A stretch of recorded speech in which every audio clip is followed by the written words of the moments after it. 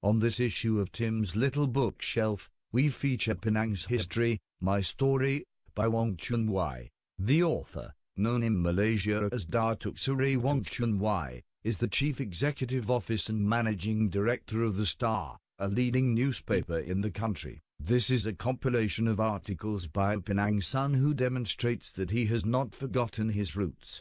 Once upon a time, there was a young reporter from Penang who joined an equally young, 10-year-old newspaper, also from Penang. Over the next 30 years, the two grew together, initially from their base in Penang, but eventually relocating to the Klang Valley. And in those 30 years, the rookie reporter ascended the career ladder until eventually was passed the reins to lead the paper. But this Penang boy, though he has progressed into very verdant pastures, never forgot the place where it all got started, his hometown, the place where his parents lived. As with so many people, Penang has a magical hold on Wong Chun Wai. And when it comes time to write his story, he used it to celebrate his beloved hometown.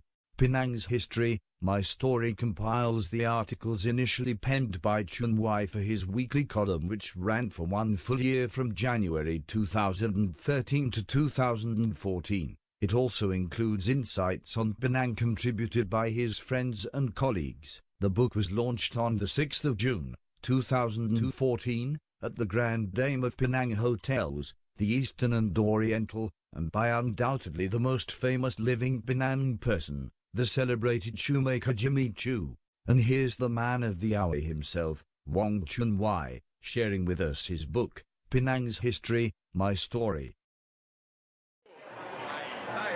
This is a book on the heritage of Penang.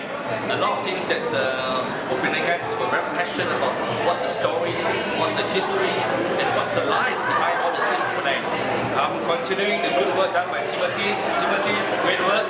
This is part 2 of your work, and this is all for Penang, for Penangites, and for the world. Proceeds from the sale of this book will go to Penang Heritage Trust and the Kenesis Home, a drug rehabilitation center run by Pastor Richard Lee.